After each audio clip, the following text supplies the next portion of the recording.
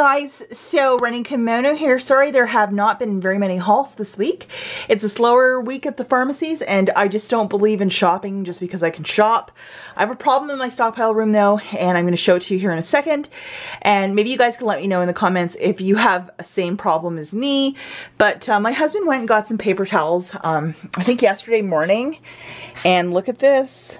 We got an 8-pack and his brother is missing. He could have grabbed one of those or any of the paper towel down there, but that's what he grabbed. And now I have a friggin' hole.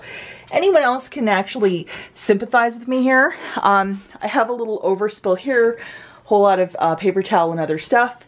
Of course he didn't grab that. He had to go and do that. So just while I'm down here, I know I don't really shoot a lot in my stockpile room. I probably should more because you guys really like seeing how I organize stuff.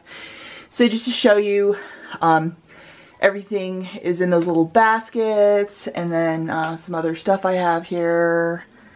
I moved that from the bottom to the top, and I'll show you why. I have some razors and some tampons and some other Lysol wipes there. This is what I've been doing lately. Whole lot of cleaning products, which I absolutely love. This is all new and I'm very happy to have all of it. And then the right down there, the Tidy Cat is just really heavy. One of those is 14 pounds, so I thought I usually had them like right here, but I thought down there would probably be better in case the shelf gives way, it just falls apart. And then I have shampoo down there. Nothing really new here, just, you know, a whole lot of stuff. Most of the same stuff. And over there I started putting some of my Dollar General candles. I did find a home for all of my Gillettes and the Old Spice. That was from Black Friday at Walgreens. And again, everything's just pretty tidy.